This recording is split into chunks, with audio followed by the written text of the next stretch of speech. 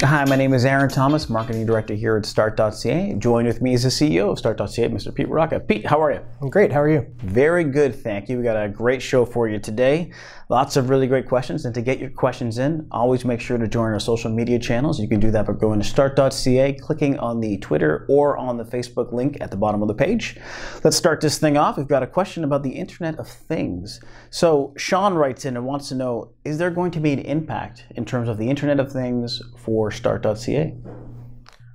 Well, I think Internet Things obviously is something that is exploding. It's everything is becoming connected. Right? The Internet Things is just a fancy word of saying everything getting connected to the internet. Is your fridge connected? Exactly. Your fridge connected. Your car. Some of the cars they pull into the Wi-Fi and they upload all their information. So basically, it's just a lot of connected devices, and a lot of connected devices means people need internet connectivity. Those devices don't generally exchange a lot of data, so I don't think it's going to drive up the speed requirements for people, but it certainly has an impact in terms of making sure that your internet is working and the Wi-Fi. Most of these devices are connected by Wi-Fi, so good Wi-Fi is important. So I think we're going to see some of that kind of change. People that are investing in higher end routers that have more capacity, can handle more devices being connected at the same time. Some of those kind of entry level routers that people might have, they might be good for 10 or 20 devices, but it's amazing how quickly those devices add up by the time you get your smoke detectors in your car and your fridge and your TVs and your set-top boxes and everything else. Google Homes, now you have 3 or 4 at home, it all adds up. And you put them on every floor, and so I think those devices are kind of ramping up the demands on what people need in terms of the equipment for the router. But the good thing is there's lots of choices, and the prices of those devices are coming down. Good. So equipment, most important thing. And call us up and we'll tell you. We'll kind of lean you in the direction. Hopefully, yeah, for sure. We're happy to chat with people about that kind of stuff. Great. We have a question from Susan, and it's about streaming and sometimes frozen streams. So she wants to know what is happening when Netflix, YouTube, and other streaming sites sometimes get that buffering and freezing if they're with Start.ca. Well, sometimes, quite often. If you're talking about, you mentioned Netflix, and I think you said Google, YouTube and stuff, and other sites too. So when it comes to like the big players, Netflix and Google, they have servers or equipment all across the world. It's called Content Distribution Network, or CDN. And so those places generally have enough capacity. So if you're having an issue with those types of services, usually, not all the case. I mean, it's not that these places don't ever have problems, but usually it's in the home. So it'll either be the Wi-Fi, the router might not be capable of it. There could be congestion on the frequency, so the channel that's been selected on the router might have neighbors that are using the same channel and causing issues. Or sometimes it could be a line condition that comes into the home. So for all of those reasons, those are things that we can help you with. We're happy if you call us up. We can talk to you about your router and help you configure it, and look to see whether or not you have a lot of neighbors that are maybe on the same frequency. But sometimes it's a little bit different when you talk about other sites. So I'm assuming you're kind of talking about like the Cody's, that might be bringing in streaming from a lot of times like offshore or from all different sources, whatever it is that people are watching on Kodi. And a lot of times when people have buffering or slowness on those channels, it could be the same things that are impacting your Netflix and Google. So for example, if you're having problems with the Kodi stream and you're having the same problems with Netflix at the same time, then it's probably not related to either of those sites. It's probably either your internet connection or your Wi-Fi. But if your Netflix is working fine and your Kodi's not, usually what that is usually on the other side. So whoever's delivering that content, a lot of those sites are either free or really inexpensive and don't have the capacity or connectivity to be able to deliver to all the people that are watching the content at the same time.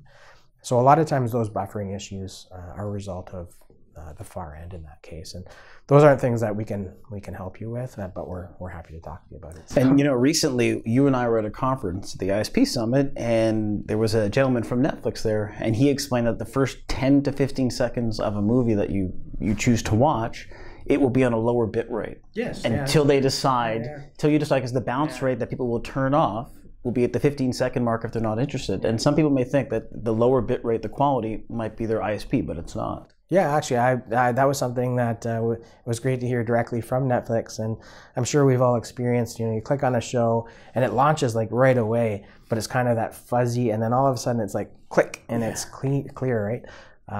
But yeah, what that is Netflix wants to.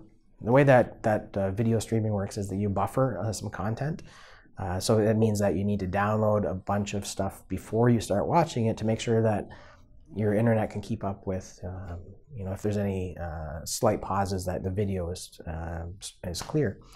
So what they do is they don't want you to wait for that buffering, so they shove a lesser quality stream down quicker, while in the background it's buffering up the higher quality stuff. So yeah, the first 10 or 15 seconds can sometimes look a little blurry. Yeah, and it's not your ISP, it's Netflix. On to another question we have from Kayla. Will you ever branch out your internet services to rural areas? And I know we do have services available in rural areas, so maybe it's the level of service that we have in rural areas. Yeah, so we do offer, there's some rural areas that have smaller communities that have access to DSL or cable. And we do have our own, we used to actually do a lot of rural connectivity when we have rural wireless.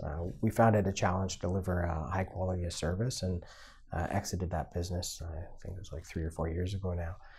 But with our fiber deployment, we are reaching out to some of those rural communities, and even some of the, not necessarily communities, but the rural areas. And we're kind of hoping that, this year we're making huge investments in our fiber team, where we're bringing in drill crews and stuff in-house, where we used to outsource a lot of that. So we're hoping that, well, we're not hoping, we're expecting that will really accelerate the ability for us to deliver fiber to more places, but also bring the cost down, where we can afford to get some of those lesser dense areas. Great. I love this question over here from Saeed, and asking about internet prices. So the question is, will internet prices ever decrease? Yeah, I mean, we had a pretty significant decrease in our prices about a year ago, I think. I'm trying to remember the exact date. And basically that came through some changes that happened at the CRTC and how some of the input services that we lease are priced. And we took those savings and passed them on to the consumer through lower pricing. I think there's going to be, there's really two trends that are happening. One is faster speeds for the same price, and that is certainly a trend that we continue to see and continue to expect. At the lower end, that's one that's a little more challenging to see how much cheaper can it get. But I know that the Commission is looking at those inputs to make sure that they're priced accordingly and enable competition, so that Canadians can continue to see fair and affordable prices. So there is some pretty significant hearings that are going on that should be wrapping up at the end of the year, and we hope to see some real positive results out of that. Yeah, because the way you think about it is, a lot of independents like us, our prices keep going down, and the other way sometimes they keep going up. People like Saeed are sitting there saying, why? Yeah. Well, I mean, and that's a great point. Some people are have recently announced price increases, and we're trying to keep the prices as low as we can. We do have costs that are continuing to go up, but we're doing our best to keep things inexpensive for people. That's great news. Well, once again, my name is Aaron Thomas, Peter Rocca from Start.ca, and to get your questions heard, visit Start.ca, go all the way down to the Facebook and Twitter links on the bottom.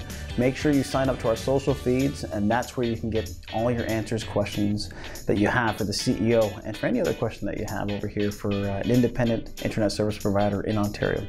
Once again, I'm Aaron Thomas, Marketing Director of Start.ca, and the CEO of Start.ca, Mr. Peter Rocca. Thanks for joining me. Thanks.